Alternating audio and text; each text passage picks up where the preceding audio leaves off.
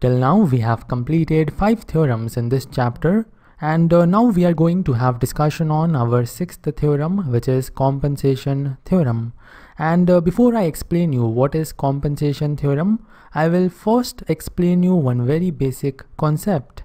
We all know what is Ohm's law, and according to Ohm's law, when a current flows through a resistor, there will be a voltage drop across that resistor. Now this voltage drop opposes the main source voltage, and therefore this voltage drop across the resistor can be treated as a voltage source acting opposite to the main voltage source. Now based on this basic concept, we have a theorem known as compensation theorem, and now we will move on to the statement of this theorem. According to this statement, in a linear bilateral network with independent sources, if an impedance Z with current I through it is changed to Z plus delta Z, then the incremental change in the current due to this will be same as the current produced by voltage source I delta Z when connected in series with the new impedance Z plus delta Z in the new network with all the independent sources being turned off. So this is the statement of compensation theorem, and I know it is little lengthy and not very easy to comprehend initially. Therefore, we are going to understand it with the help of this network. We are going to decode this statement piece by piece. According to this statement, we should have a linear bilateral network with independent sources like we have in this case. This is the independent source and the network is having linear elements. Then we should have an impedance through which a current should flow. We have this impedance Z, and let's say current through this impedance is equal to I. Now let us read further. The impedance Z should now change to Z plus delta Z. We will change Z to Z plus delta Z, and when we do so, all the currents in this network will change. Let's say current through this impedance is now I prime. It was I initially, after the change it is now I prime. So the incremental change delta I will be equal to I minus I prime. Now this incremental change in the current will be same as the current produced by voltage source providing I delta Z when connected in series with the new impedance in the new network with all the independent sources being turned off. So we will turn off this independent source and we will put one voltage source providing the voltage I delta Z in series with this new impedance, and this will give us delta I. Now what is I delta Z? It is the increment in the voltage drop because of incrementing Z to Z plus delta Z. And as I said initially, that the voltage drop across the resistor or the impedance can be treated as a voltage source acting opposite to the main voltage source. And it is very obvious that this change in current will be due to this newly added extra voltage drop. And therefore we will turn off all the other independent sources and we will have only this voltage source which is having the value equal to the drop acting opposite to the main source.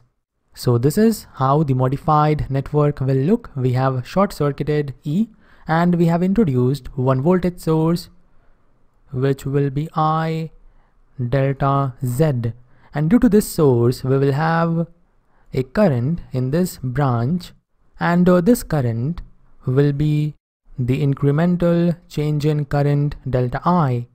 So I hope you now understand what is compensation theorem, and to do the implementation of what we have discussed just now, I have taken one example problem.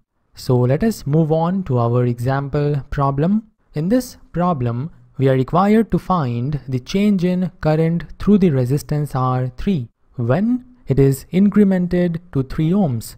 Initially R3 is equal to 2 ohms, and we need to find the change in current through R3 when it is incremented to 3 ohms. And we can use compensation theorem to solve this problem. So let's move on to the solution. As discussed in compensation theorem, to find out change in current, we will introduce one voltage source with value I delta R in series with new R3 3 ohms with turning off the 6 volts source. We know delta R is equal to 3 ohms minus 2 ohms. So delta R is equal to 1 ohm. But we don't know the value of current I, so we will first find out current I. We know current I is the current through R3 when it is not incremented to 3 ohms. To find out current I, we can use the current divider rule. If we can have this current, let's say it is I1.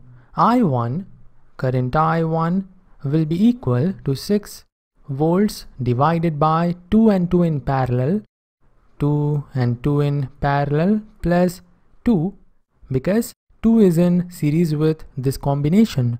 When you simplify this, you will have I1 equal to 2 amperes. Now, without even using the formula of current divider rule, we can say that current I will be equal to 1 ampere, because I1, which is 2 amperes, will get divided equally into 2 branches. They have the same resistance. So now we can have I delta R. It will be equal to 1 multiplied to 1 volt. So the voltage source we need to add in a series with new R3 will have the value 1 volt. And you can see that we have turned off the 6 volts source. We have replaced it by a short circuit. And now you can find out the incremental change in current I. And this is your homework problem. Find out delta I, and once you have your answer, post it in comment section. So this is all for this lecture. See you in the next one.